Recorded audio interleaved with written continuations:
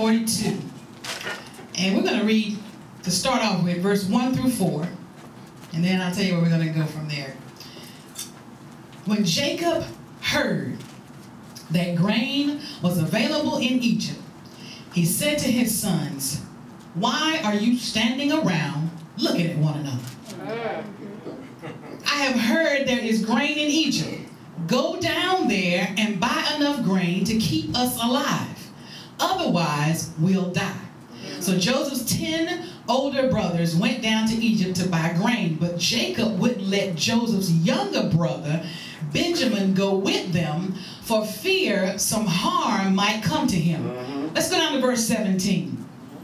So Joseph put them all in prison for 3 days. On the 3rd day, Joseph said to them, "I am a God-fearing man. If you do as I say, you will live. If you really are honest men, choose one of your brothers to remain in prison. The rest of you may go home with grain for your starving families.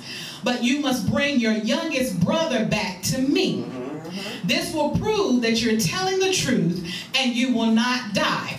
To this they agreed. Now the last verse, verse 24, and we're going to go to 24d as we say it. So that's like the last part of that verse. And it says, "Then he chose Simeon from among them and had him tied up right before their eyes." Right now. I want to preach to you for just a little while from the subject, left behind. We may be seated.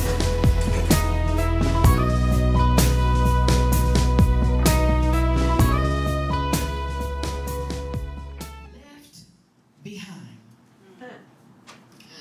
When we read the chapters in Genesis that refer to the 12 sons of Jacob, or later Israel, we normally focus our attention on who?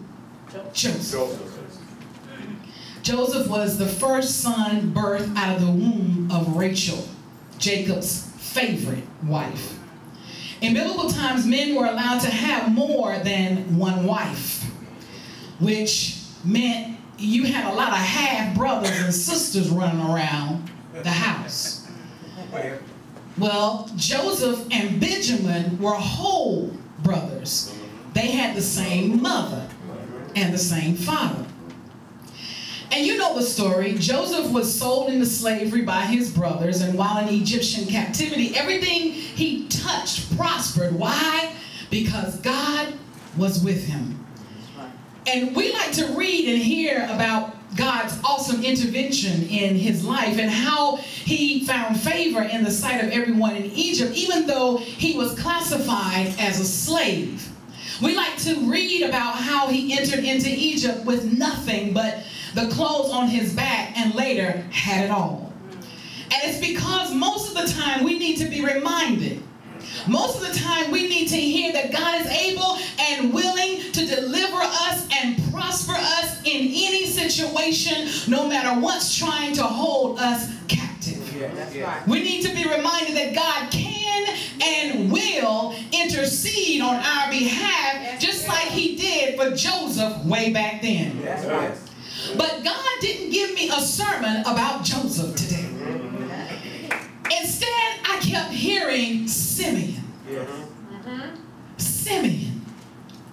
And if the truth were told, I've never even given Simeon a second thought. I've never stopped to even think much about Simeon. I've never even taken the time to get to know who Simeon was. Every time I've read this section of Genesis, my attention has always been focused on Joseph. So who was Simeon? Touch your neighbor and ask, who was Simeon?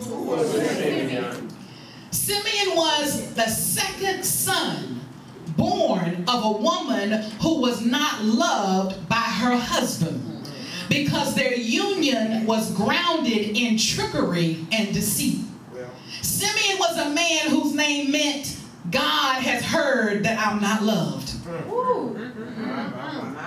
So every time somebody called his name, he was reminded that his father didn't love him or his mother as much as he loved his other wife and his 2 half-brothers. Simeon was a man who took his sword and attacked the city that Shechem, the son of Hamor, lived in, killing every male in sight because Shechem had raped his baby sister, Dinah. Simeon was a man of violence. He was mischievous. He was quick-tempered. His temper would go off. He had a real quick temper. He was mean and always getting into trouble. He even maimed oxen. Genesis 49:5 says, just for the fun of it, just to see the animal die. Simeon was one of 10 brothers who wanted to kill their half-brother Joseph, but sold him into slavery instead, and allowing their father to assume he was dead. Yes. Simeon was a man who lived most of his life, no doubt, affected by the spirit of favoritism. As you know, favoritism can have a child or an adult looking for love in all the wrong places. Choosing the wrong things to bring validation to themselves and make them feel special. It can cause a child to live their entire life doing things, good or bad, just to get their parents' attention. Which is why I think Simeon probably started out doing, and then it just became a way of life. Yes. Favoritism affects our homes, and it even affects the church. Yeah. As we see favoritism in this particular scripture, we find out favoritism is not new. Right. And favoritism has a tendency to leave destruction behind. It causes resentment. It activates jealousy. It creates fiction. It creates a dichotomy or a division, if you will. It causes people to feel left out. It causes people to feel like they have no purpose. Favoritism causes pain. Yes, it does. Understand that favoritism has a tendency to go from generation to generation. Because just like Jacob showed favoritism between Joseph and his other sons, his parents, Isaac and Rebekah, showed favoritism between him and his brother Esau. And Isaac's mother Sarah showed favoritism between Isaac and his brother Ishmael.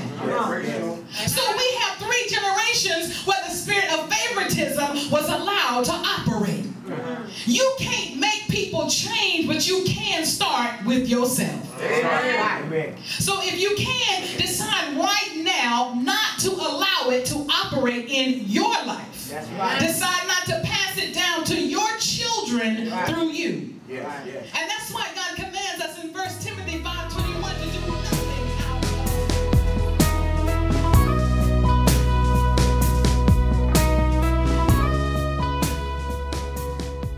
Anyway, in this chapter we discover that a famine has come upon the land. And the only place that is overflowing with grain is Egypt. And Simeon and his brothers are sitting in the presence of their father, Jacob, when Jacob learns that Egypt is the place to go and get food. And because they knew that 13 years prior, they had sold their brother Joseph into slavery in Egypt, they were not in any hurry to go there. Because verse 1 says that Jacob says to them, why do you look at one another? In so many words, what he's saying is, what's your problem? Why are you still sitting here? Get to moving. Didn't you just hear Daddy say there's some food in Egypt? And the Bible says all the brothers began to prepare for their journey to Egypt, all but one. Jacob refuses to send Benjamin, Joseph's baby brother, because he was afraid that harm might come to him. And the Bible tells us that once the brothers arrive in Egypt to buy food, they are accused of being spies. And they don't know that their accuser is their now successful brother, Joseph, that they sold into slavery 13 years earlier. And their accuser begins to question them, and they begin to reveal all sorts of personal information about themselves and their family. And you know how it is if guilt is riding your back and straddling your shoulders, you have a tendency to get nervous and you start sweating and your palms might even get sweaty and you can't be still and you have to tell everything you know when you get cornered. That's right. You know how little children do when they've done something they know they're not supposed to do it, and you go to them and you know what they did and they can spill all of it. Tell on everybody. So after they tell their life story, Joseph tells them that in order to prove that they're not spies, they must go back to Canaan and bring their younger brother Benjamin back with them to Egypt to validate their story. But he says, I need to keep one of you here in prison. One of you has to remain until the others come back. One of you has to be left behind. And I suspect neither one of the brothers volunteered to stay because they may have felt in their hearts that their daddy was not going to let their baby brother, the one favored over them, come back to Egypt to validate their story, no matter which brother had been left behind. Amen. And then the Bible doesn't give us the reason why, but in verse 24, it says that Joseph took Simeon. Joseph chose who was going to stay behind. And he bound him before his brother's eyes. And then gave orders to the men working for him to fill his brother's bags with grain and give them an ample supply of food for their journey back to Canaan. And now while they're traveling back to Canaan, Simeon is sitting in prison. Yeah. And I can imagine all kinds of thoughts probably begin to run through his mind. I can see him beginning to calculate how many days it's going to take for his brothers to travel from Egypt to Canaan and back again. I can imagine he says, now, I know it took us approximately 21 days to get here, so I'm going to multiply that by 2, and I'll add a few more days to that number because I know my brothers are going to have to convince my daddy to let Benjamin come back so I can be set free. So I need to have a figure in my mind to count down from. I need to have a figure in my mind to hold on to, because as long as I know I've got some days remaining, as long as I've got some days left, I can keep hope alive. Yeah. Because the little boy that's deep down inside of me is hoping, is longing, and desiring to see some proof that my daddy loves me too. Amen. Nice. You might be saying, Pastor V, how can you come up with that conclusion? Well, what are you basing it on? Even though this story takes place during biblical times, the people we are referring to were still just like us. Amen. And to get a good indication of how favoritism affected people back then, all I have to do is look at the way it affects people today. Amen. Because no matter what year you're born in, as a person, you still have feelings. Whether you were born in the year 2013 or at the beginning of creation, a child always needs to know that their parents love them and that they have a purpose. Yes. Yes.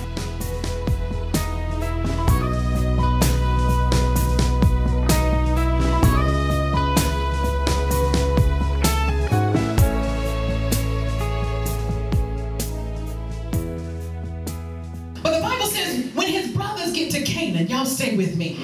They tell their father Jacob about everything that happened in Egypt and explains to him that they need to take Benjamin back to Egypt in order to validate their story so that they might rescue Simeon, who is being held as a ransom out of captivity. And Jacob, their father, says no. And so we've got Simeon still sitting in a prison, still hoping that his daddy will come through for him, marking days off as the sun rises and the sun sets, trying to keep hope alive. Amen. Not knowing that his daddy has already said no. And chapter 43 says, now the famine was still severe in the land. So when they had eaten all the grain they had brought from Egypt, their father said to them, go back and buy us a little more food now. Now we don't know exactly how many days have passed since the brothers left Egypt, but we know the days have far exceeded the 42 plus days that Simeon had calculated and was counting on. Because the scripture says now the famine was still. Meaning a considerable amount of time has passed and there's still a famine. The scripture also says enough time has passed for them to have eaten up all the food that they brought from Egypt. Now remember, each brother had a sack. And the fact that they were given an extra supply of food for their journey from Egypt to Canaan meant that they didn't have to touch the sacks of grain they bought until arriving back home. Amen. Right. Teach. And chapter 43 lets us know the grain wasn't the only food they were depending on. Y'all stay with me. The land of Canaan was rich with spices, pistachio nuts, almonds, and honey. And the honey mentioned in this chapter is not the kind of honey we eat today. Research shows this was thick syrup made from grapes. So they also had an ample supply of grapes as well. It wasn't as if they were just eating grain. And I can picture Simeon putting tick marks on the ground, on the prison wall, to keep up with the days he's been left behind. Sitting there day after day. He's had plenty of time to think. He's probably thought about all the bad things he's done. What a bad person he is. And he begins to believe that if his own daddy won't come back for him, he must be worth nothing. The ticks on the ground are a daily reminder that he's been left behind. He's still in the same predicament. Everyone else has moved on. His brothers are all free while he still remains in captivity. Nothing has changed in his life. And sitting in that prison, I can imagine his hope begins to dwindle. And I know there's a Simeon or a Simeonette under the sound of my voice today. Maybe you've been affected by favoritism. You spent your whole life trying to be approved, trying to win the approval of mama, daddy, and other people, doing things good or bad just to get somebody's attention, not feeling loved or feeling like you even mattered at all. Or maybe you feel left behind. You feel like everybody else already has theirs. Everybody else is smarter. Everybody else is prospering and moving forward. God has already given everyone you know their assignment but you. Everybody seems to know what their mission is, and they're walking in it with power and authority. But you feel like you're still in the same place you were last year. It feels like you've been left behind. Amen. That's good. Sometimes you feel like you're the tail instead of the head. Sometimes you feel beneath and not above. And you can't figure out why God hasn't come to see about you. And you know he's your father. Right. So why hasn't he come back for you? And you've got mental ticks in your memory because you've been counting the days, probably just like Simeon. Well, scripture tells us that eventually, when the food Joseph had earlier given his brothers ran out, their father reluctantly agreed to send Benjamin back to Egypt with his brothers. After what probably seemed like a lifetime of waiting, Simeon is finally released. Joseph reveals his identity, and an emotional reunion takes place between him and all of his brothers. When Simeon was finally released and reunited with his brothers, it probably wasn't as important to him that his father delayed in sending Benjamin as it was that his father finally did send Benjamin. Amen. And God sent me here with a word just for you today. He knew you'd be sitting here thinking he's forgotten you. He knew you'd be sitting here thinking nobody cares, feeling unfavored and left behind. He knew you'd be sitting here waiting to be approved and counting down the days for proof that somebody loves you. He said to tell you that before the beginning of time, before you were even born, he looked into the future. He saw you. He fell in love with you and adopted you. He saw you sitting in prison, guilty of sin. And because he loved you so much, he looked at his only begotten son and said, son, I need you to go down there and give your life in exchange for them so they can come back home to me. And he did it all because he loves you and favors you. God doesn't show favoritism because he's not a respecter of persons, nor has he left you behind, because because he said he would never do what? Leave you nor forsake you. No, he has brought you forward. He hasn't left you behind. Right. He's brought you forward. Yeah. Your Father has already sent your brother in exchange for you, and his name is Jesus Christ. So if you're still being held captive, it's because you've chosen to allow captivity to keep you. Oh. Don't allow the enemy to hold you any longer. That's right. Amen. God may not come when you want him, but he's always right on time. Yes, yes. So you can choose to speak life, or you can choose to speak death while you're waiting. That's right. It's your choice. Let me point something out to you. I can imagine Simeon thought that his brothers were probably better off than he was. Check this out. But actually, he was in a much better position. Yes. Because he was surrounded by abundance, prosperity, Yes, he was. food, and his brother's love. But he probably couldn't or didn't appreciate where he was because he may have been more focused on being left behind. Y'all get that? Instead of focusing on where you're not, focus on where you are. Amen. Begin to appreciate where God has allowed you to be now. Right. And learn from it so you can grow. Amen. Jesus. Simeon was already where his brothers were coming. That's right. That's right. Y'all didn't get it. I got it. Let me say it one more time. Simeon was already where his brothers were coming, but couldn't recognize that he was because he may have been focused on his immediate surroundings. Amen. Yes, yes. Not thinking about the surroundings that were around his immediate surroundings. That's right. Let me do it this way because y'all still ain't getting this. You're looking at others wishing for what they have, not realizing they're also desiring to get what you have and where you are. Because they need to be where you are. They need what you're surrounded by, but you don't get it because you still sitting here feeling in your feelings left behind.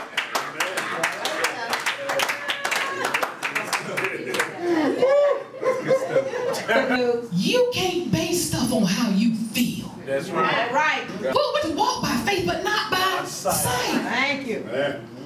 Simeon didn't realize it, but he was sitting in the midst of abundance, the lack of luxury. Yeah. And his brothers were in need. That's why they were coming back to Egypt. Right. So he had everything. Amen. He already had it. Christians, church folk, harvesters, we already got it.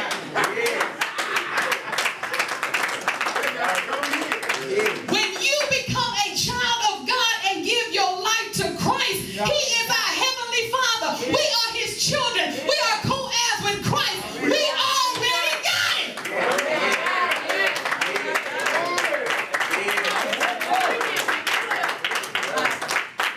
They gotta come to us.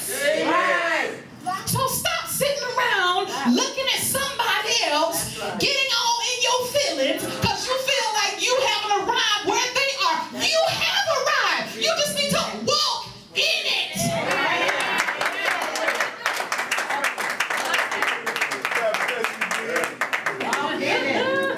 Jesus. God. Yes, Lord. Yes. It's time out, y'all. Y'all, stand up for me for just a second if y'all will. Well, whatever direction you can go, I just want you to take one foot and put it in front of the other, symbolic of you walking in it.